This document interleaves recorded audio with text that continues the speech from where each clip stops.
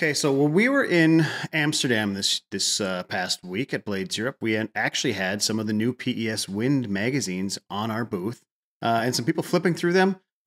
Really enjoyed some of the content. One of the curious things was that there was actually a bunch of companies there that had articles in them. Marones was there.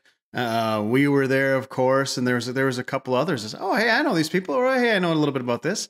So that was kind of neat. One of the things that tripped the trigger for me in the PES Wind magazine for this quarter is an article about Nortek. So the reason it was, to me, Nortek is part of my old life, right? Nortek's a Norwegian company that creates some subsea technology in a lot of different ways, but their big claim to fame is ADCPs, which is it's a long way of, or it's a short way of saying acoustic Doppler current profiler. Okay, so now that seems kind of crazy, but what an acoustic Doppler current profiler is it's basically a way of measuring water subsea.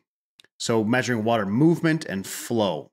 And there's a lot of reasons to do this. And the article kind of goes into some of them.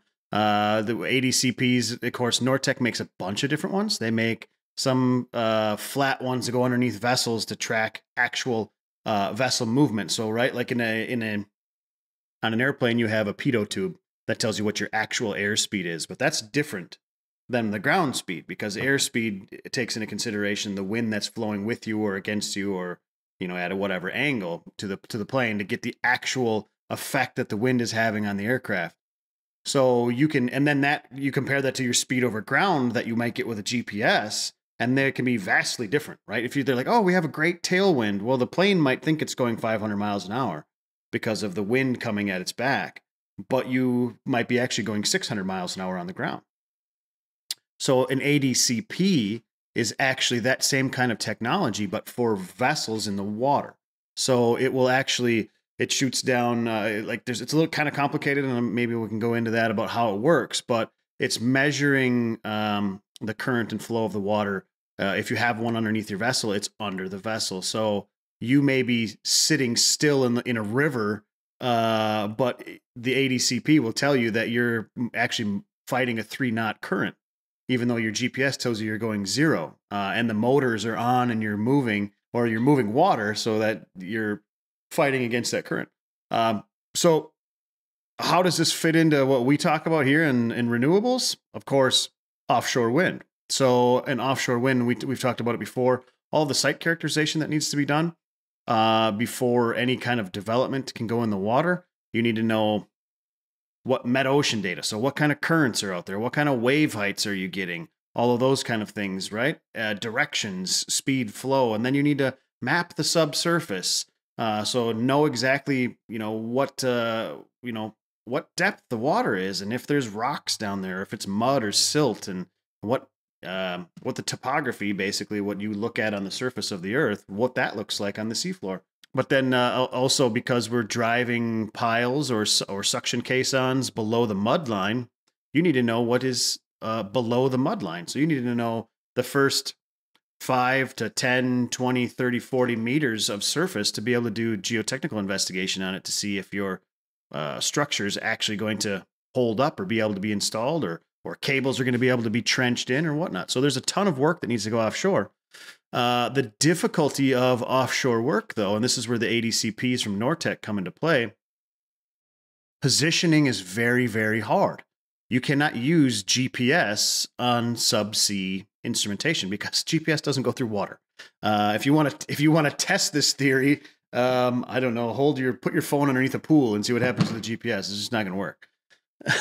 That's maybe a crude way of testing it, but hopefully it's waterproof. Yeah, exactly. So to get proper measurements, you need to combine a lot of sources to get a good XYZ location of your instrumentation and orientation of it. Some of this comes in, you can have GPS on the boat.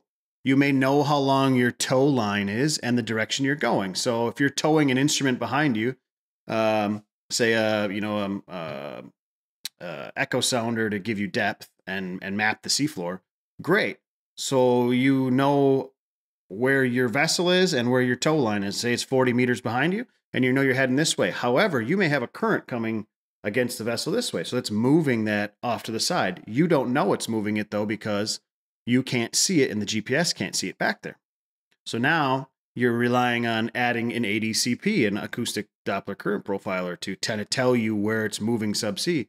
And you may have to add other things like a USBL, like a short baseline acoustic sensor, to be able to ping back and forth.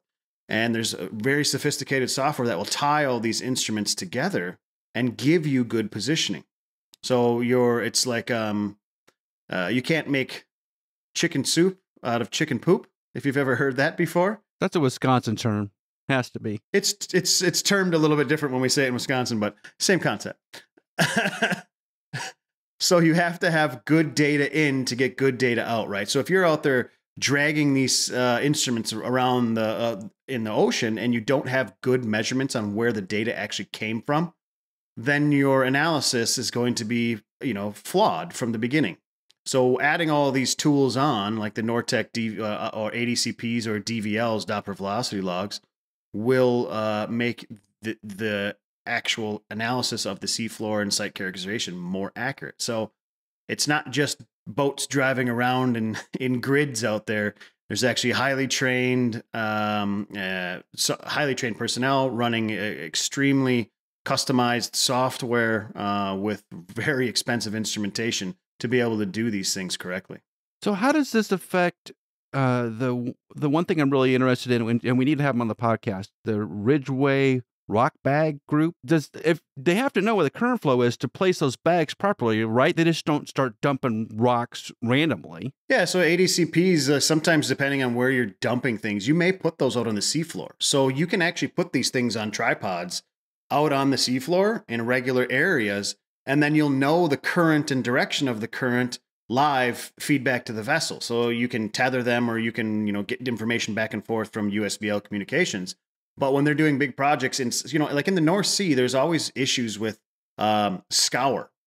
Scour being when currents flow past monopiles or flow over rock dumps, they create this basically, the water flow creates a scoop. It creates turbulence, and it might move some sediment in the wrong direction because they have 2 and 3 knot currents regularly subsea in the North Sea. That's not an abnormal thing. You think that of the ocean as a big stable place, but the ocean is constantly moving at all depths. The water is. So if it's Ridgeway rock bags and you're out there, and the deeper of the water you're in, the more the current can play with you, right? So if you're on the surface and you're on a dynamic position hold, and your big barge with the crane off the side is holding there, well, the position on the tip of the crane, you thinking that it's going to go straight down the crane wire to where it's dumping. By the time you get down there, that rock bag is big. It's getting pushed by the water. You might be a couple of meters off. And if you're a couple of meters off of the cable that you're trying to land on, then you're not going to land on it. And all of a sudden, a year later, or you do a post-dump inspection with an ROV, you go, hey, those rock bags missed, man. And that's a big problem, because now you got to go back, remobilize the vessel, and get them back in the correct places. Okay, this is really complicated. I would assume that they'd have to sample the ocean floor over a long period of time. It seems like the currents move around a little bit seasonally, right? Yeah, that's going to be like a meta-ocean campaign, right? So that's where like Nortek makes stuff for everything, right? Nortek makes things to put on the bottom of your boat. They make things to put on survey instrumentation. They make things to have standalone meta-ocean data collection. They make all kinds of stuff. But yeah, if you're talking meta-ocean data, so like there's a company, TGS. TGS is a Norwegian company. They specialized for a long time in oil and gas data. So they had seismic data all over the world, onshore and offshore, based on spec, right? So if you were an oil company and you were looking in this block, you could just call up TGS and say, hey, can you give me what you have for 2D seismic lines in this area? And they'll be able to tell you what they have and sell it to you at a premium. What they did a few years ago as a pivot, TGS is a very, very, very smart company. To get into renewables, they purchased 4C Offshore. So 4C Offshore was in the process of developing kind of spec data on meta-ocean data. So seafloor currents, wind resource topside, weather conditions, and not only seafloor currents, but mid-level currents, surface currents, surface temperatures, salinity, all these crazy measurements that you need to have. 4C Offshore was developing a big database globally for all of those. They started focusing on all the areas where renewable energy would be installed. So if there's an area where there's a lot of oil and gas activity, yeah, most of that data exists, but now you're starting to see renewables branch out where there is no oil and gas activity, say East Coast US.